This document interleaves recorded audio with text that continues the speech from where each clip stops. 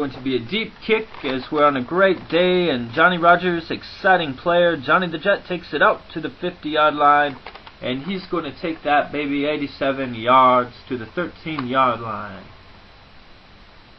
We see the Huskers line up and not much success on a couple of plays. Here we are again, and a Michigan swarms to the defense again.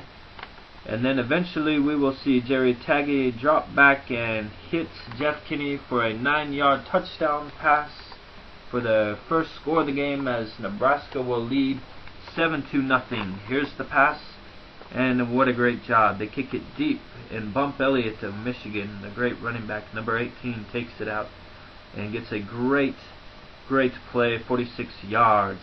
And here they are in the wing tee. They pitch the ball off to Bump Elliott, and it looks like Bump Elliott is going to rumble his way all the way down towards us here from the booth. He's to the 5. He scores on a 51-yard touchdown. Here we are almost at the end of the first quarter, and they kick it off deep to Johnny Rogers. Again, great running room and great alley. He could go all the way. He could go. No, he does not go all the way. He gets stopped.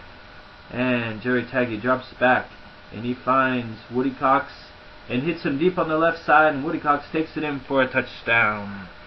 That leads us 14-7 at the end of the quarter. They kick it off deep to Bump Elliott. He takes it out 29 yards. And here Jurgis rolls, and he's running, but the ball's on the ground, and it is picked up by the defensive lineman of Nebraska, number 79, tackled by number 56. And here we see Nebraska, nothing going on the play, 2-yard loss, tackled by 49, nothing going for Kinney. Again, this time Kinney gets down for about 16 yards before he's tackled at the top right end of the field, and that will be enough to help him for a first down. Nebraska has the ball, and they try to run the option. The ball is on the ground, but they pitch it, they get it away, but it is not much going on the play.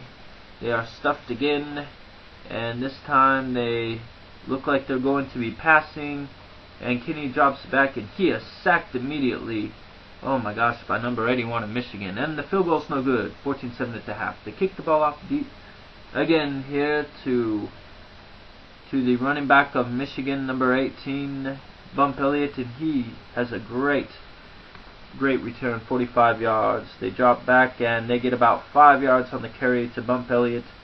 This time here we're going to see Jurgis, the amazing option quarterback.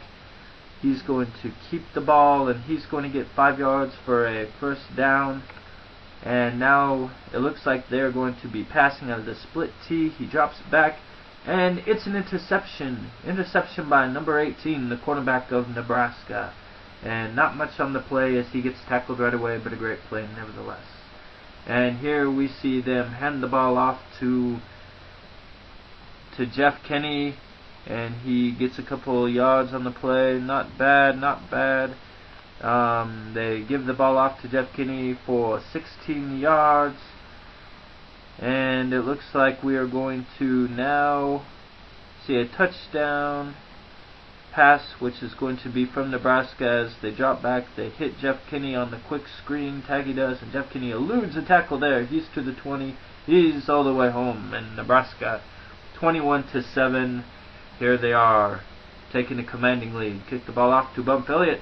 Bump Elliott takes it down. He's to the 30, to the 40, and oh my gosh, what another great return by Bump Elliott. They're in the T formation. Jurgis options out to Bump Elliott, and he is tackled almost immediately.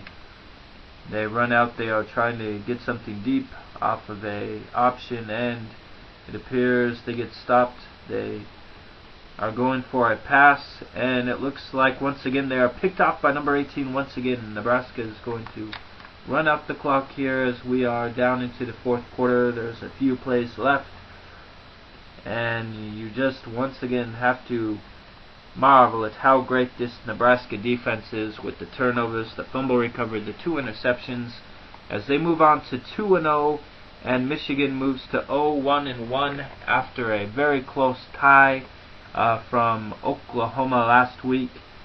and the full house formation, and this is going to wrap it up right here at the end.